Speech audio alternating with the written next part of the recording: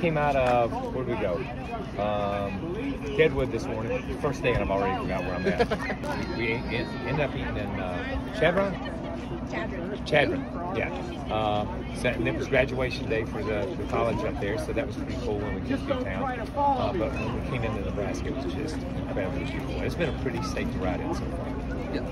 Talk about coming here and seeing all the people here waiting for you. Crazy. The excitement through town. And crazy. The American Legion, that they escorted us in, which was super cool. But then when you roll over the interstate right there, you just roll over the top of the interstate, you see the Holiday Inn Express sitting here, and the parking lot was packed, man. And it's like, oh my gosh, what are these people doing out on a Saturday night? Come to see us.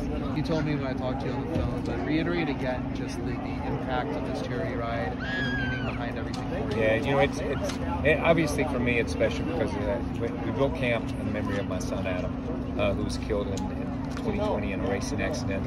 Camp's been open 20 years. We've seen 125,000 kids come through the gates.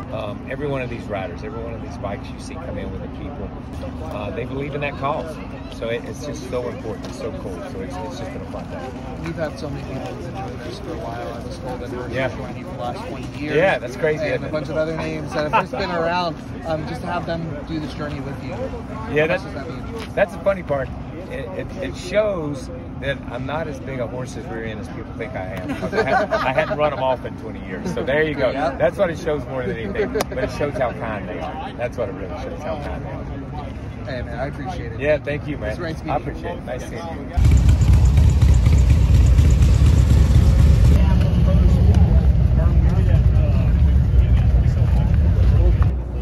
I'm trying to think. I have 5 bikes out here, so I'm trying to figure out. And one of them is done Christ. One of them family. Which one are you talking about? The one with you on it, with like just different. Different pictures of you. I painted that just to paint bikes. I do a lot of different things with bikes, and that's sort of paint a bike of my life. All the things I've done in my life and stuff. So that's probably what that is. That one, all my family, and who else is up there? President Trump is there.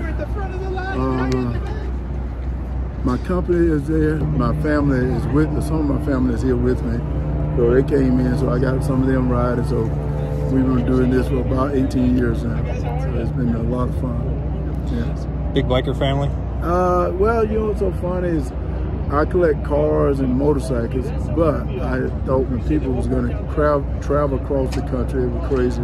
But once I found out what it was for Victory Junction, for Chronicle Your Kids, I decided to do it with them 18 years ago and hadn't quit.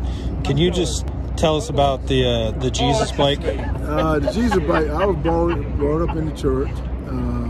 It's funny, I'm a big Christian. I love the Lord Jesus. And when everyone think of a bike, they think of the skull and crossbow and all that stuff. And that's not me. I said my mom probably wouldn't let me in the house if I brought home a bike looking like that. So when they were gonna paint the bike, he said, "What do you want on it?" And I said, "Let's do the Last Supper. Let's do all this." And they thought I was crazy. And Rick got it together. Rick from Strokers in Texas did that bike, and it's absolutely beautiful. I think that's probably one of the best ones I have. Just from when you look at what the bike, when you look at it, that is an incredible bike. A lot of work in it. That's where I grew up.